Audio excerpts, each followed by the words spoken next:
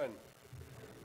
All right, one of the things, some of you have heard this before, but one of my goals when I started SVVR was I really, really wanted to create a place where Philip Rosedale would come and speak. And and I'm so happy to say that Philip has spoken many times now at SVVR events, at our meetups, at our keynote at our first conference. He'll be one of the keynote speakers tomorrow, but here he is giving you an in-depth session, an in-depth look into high fidelity and the latest of high fidelity. So with that, please, Philip Rosedale, please come to the stage. Thank you. Thanks, Carl. Yes, our very first demonstration of high fidelity, which was, it got to be 2.5 years ago. We started working about 3 years ago, was for an early SVVR. And you know, what was inspiring was, you think about it now, it seems obvious, but Carl was pitching this stuff and bringing us all together and getting everybody to come and have pizza and share their stories, like in the DK1. I mean, well, probably even before, but I remember when I first got there, I mean, we were as yet a world that was unsure whether there would even be HMDs, which is amazing. So you've been hanging in there for a while.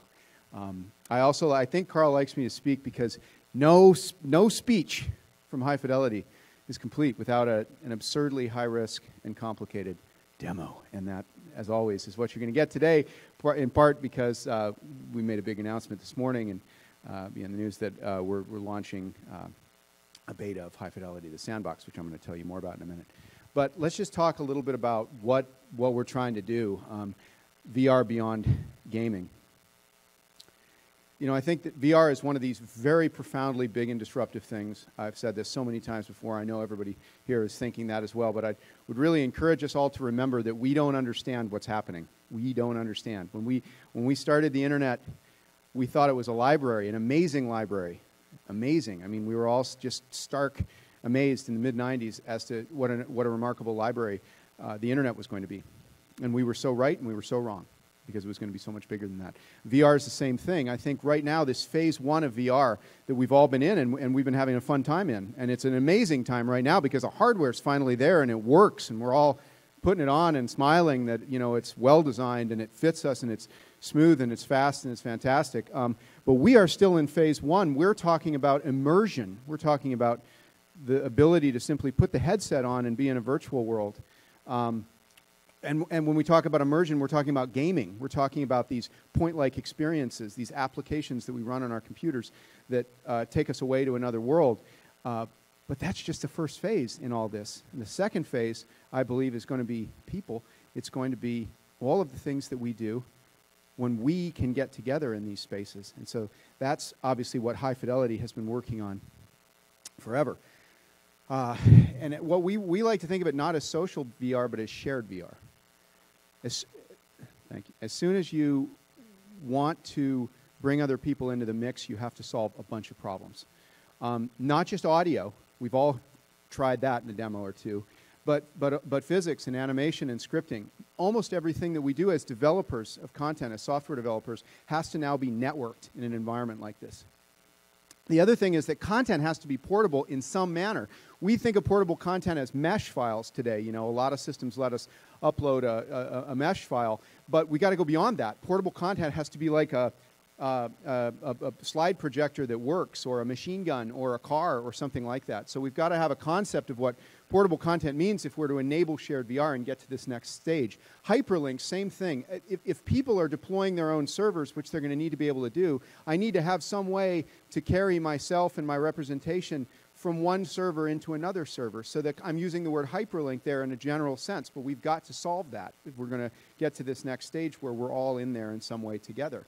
And then open source, and not just open source, but open protocols, open formats, well-described things that connect all this stuff together. That's what we saw with the internet as we started to create these remarkable services and deployments that the internet brought us, you know, in the late 90s. We're probably going to need the same thing here. So I think those are the requirements of shared VR. And, you know, if you want to look at a picture and see all this brought together, some of you have probably already tried this at our booth. You know, what do we have here? Well, we have two avatars that have distinct appearances, right, that were created presumably by their owners, right, standing in a space together, one of them holding a whiteboard marker. That's some kind of a tool that has some functional capability, right, because he's going to write on that whiteboard. You know, the cuckoo clock is something that works. The things on the shelf are probably, you know, knickknacks that were discovered somewhere else. Again, these are all the features that we need to somehow build to move beyond the vertical application. You know, everything's got to work. But of course, the fun thing that we're announcing today is that, you know, this isn't a screenshot; it's a live system. And so, without further ado, let's get into giving you a really insane demo of this. And the first thing I want to do is invite Stephen Berarda, who's the guy who's been leading the team that has brought us the Sandbox server. And so, have at it. Thank you. So the first thing we're going to do is we're just going to install on this machine, and this is just all our craziness, all of these, this whole thing that we're announcing today, we're going to install from scratch on this machine. So what Stephen's going to start with is our download page, and he's going to basically start downloading this thing. So what is he downloading? The Sandbox. That's what we're announcing today, the High Fidelity Sandbox. And Chris Collins, thank you, is there, unable to see. Chris is a brave man who has done this before several times. Among us, he's the one willing to stand on stage in the Vive now without being able to see. We're joking about trying to walk him off the front edge of the stage. So Stephen's downloading the Sandbox. Now, what does that mean? He's going to download it and install it on this machine, on this laptop right here. The Sandbox is the server. It's the High Fidelity server. The Sandbox is going to install itself. It's going to install a bunch of components. The components are the audio server. There's a little audio server. There's an entity, what we call an entity server, that stores the information about the objects in that room that we just saw. There are several other servers. It's a componentized system with these small modular servers. These servers that he's installing on the Sandbox on the laptop can also be installed on an EC2 server at Amazon if you like, and we're going to show you that hopefully in a minute here. So now you can see Hello Worlds. The Sandbox server has now come up. It's basically running all the time on your machine. You can let it come up as, you know, whenever the machine restarts. And there's a tray icon in the bottom that, you know, Stephen can go to. And this gives you the capabilities to like start and stop the server and manage it. So he's going to go to the settings, right? So this is the web page that server emits that lets us set up stuff. Like if you want to restrict who can come and go to your server, you set it there. And the other thing you can do, what happened there? Oh, I just lost the scan. Oh, there, we're back. So the other thing that we can do is if you want to share this with your friends, when you download this Sandbox today, hopefully all of you, you can install this, you can share this with 10 seconds with another friend who has High Fidelity installed. And the way he does that is by this, every High Fidelity server gets a temporary name, and there it is, Lavender Alarm 7877. We've got Jasmine and Chris here who are basically going to jump into this server now with us that we've set up. So basically everybody gets a hi-fi address which is set up for that Sandbox automatically. If you set up a named High Fidelity server, which you can also do at our site, giving it a place name as we call it, which is just like a DNS address, you can have named places, but this is the temporary name that he's given. So we're going to basically click on that, and then I think he's going to go, Stephen's going to actually go into the world himself, and already in there we can see Jasmine. Say hello, Jasmine. And Chris is doing something. So you can see Jasmine waving at us. There it is. You can see the latency. Put your hand up again, Jasmine, and move it back and forth. So it's very, very low latency. Obviously, everything we're doing over the network is low latency. Chris is going to, they're trying. You got it? Are you ready? So as I said before, so Jasmine can basically move around this room and do anything she wants to do. The other cool thing that Jasmine is going to show us at the same time with Chris is that she can build. So that's one of the things she's going to start doing. Still waiting for Chris to come alive here. You want to pick up? Can you pick up some stuff and show it to us, Jasmine? There we go. So there's, oh, we couldn't see Jasmine doing that. So the neat thing is, why don't you make a new thing for us, Jasmine? So you've all seen demos where actually, we've seen a few products now and projects where you can move things around. But Jasmine is now editing that object. We've seen those kind of live Unreal and Unity demos. Same story here. She's got a bunch of edit controls that she can use in World. She's changing the color. She can move that object. And then as soon as Chris manages to get in here, she just made that object physical. And you know, Chris, as soon as he walks into the room here and gets his controllers, there he is, he can pick that thing up and start playing with it. Everything has physics, just like you've seen in so many great demos now out there on the floor. It's unbelievable what you can do. I like the fact that in VR now that we've got the low latency, the high frame rates, we can do things like that better here than we can in the real world. I mean, I think that's one of those amazing side notes about why this is all going to be so crazy. One of my favorite things to do, you can show us, Stephen, is like I put my 12-year-old daughter on here to test last weekend, and the thing she did was just stick the chair up in the ceiling fan. That was a pretty good one, actually. So you can see the physics engine is very good. The ceiling fan blades are fully modeled as collision hulls. Again, you can upload all this stuff yourself. And it's just a totally amazing. Show us the tilt maze. Show us the little, here's a little thing we made. Now, the sandbox server, this is, where's the ball? Come on, Chris.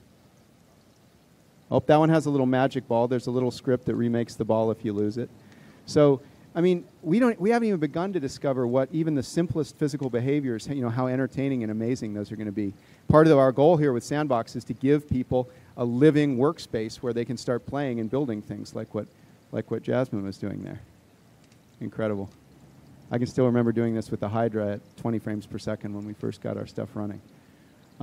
There's lights in here. Obviously, there's sounds on everything.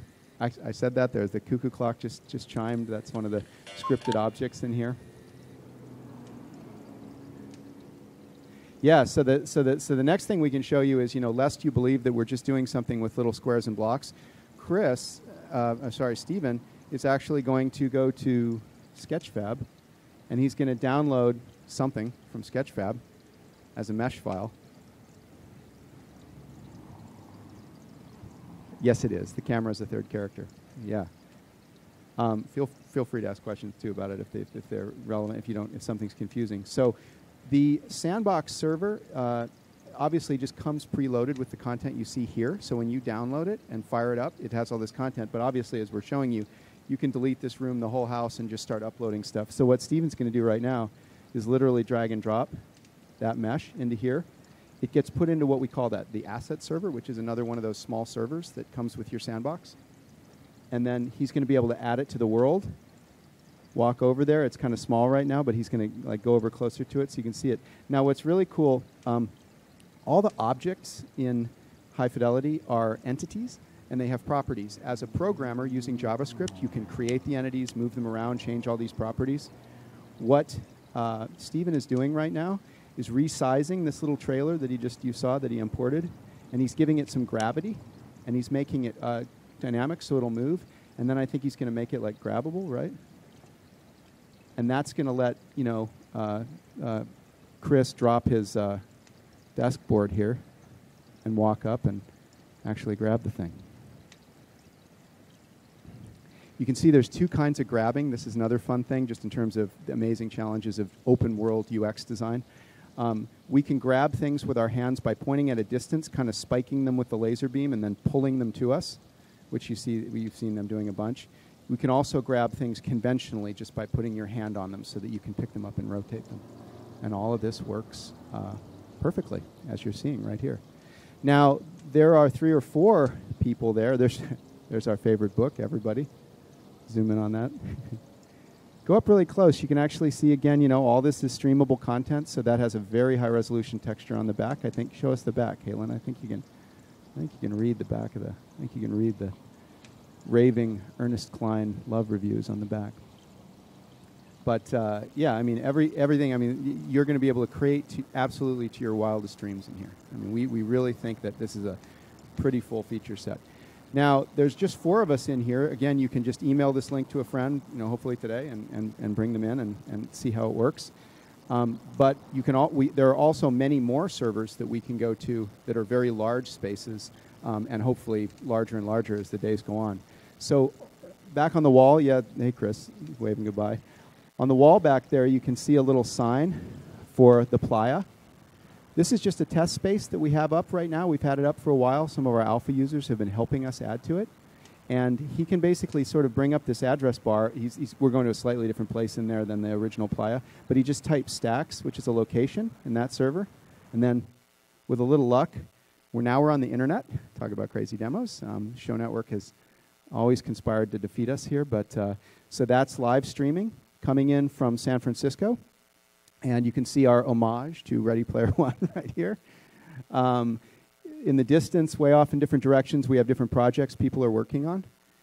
And I think if Stephen flies over, like kind of to the center area, if you try this out and you come into Playa, you're going to show up in here. A number of people have been coming in since we did the press announcement this morning at the press event. And so if we come down here, this is where new people are coming in. Yeah, it is. It is. Really amazing. So you can hear everybody. Can we get a? I really think it was a textures optimization. Can we get a tell everybody? Took us into the next step. Hello, High Fidelity. Hello. That's Hello cool. over there. From the Alphas. That is so We're in cool. the metaverse. Thanks, you guys. We shot Everybody's the been Alphas. sitting. I think so. We got a bunch of people from work, and I see a blue Well, at person least- in the back there. That's probably somebody new coming in, but. Pretty amazing, right? That's the public space called the Playa. And of course, you'll be putting up public spaces like these that people will be gathering in. The point here is, editing is everything. That we're going to, watch this space in the weeks to come, and you're going to start seeing people building amazing new things in here. In fact, one of the things that I'll mention in a moment that we're doing this weekend, we're having a hackathon. So.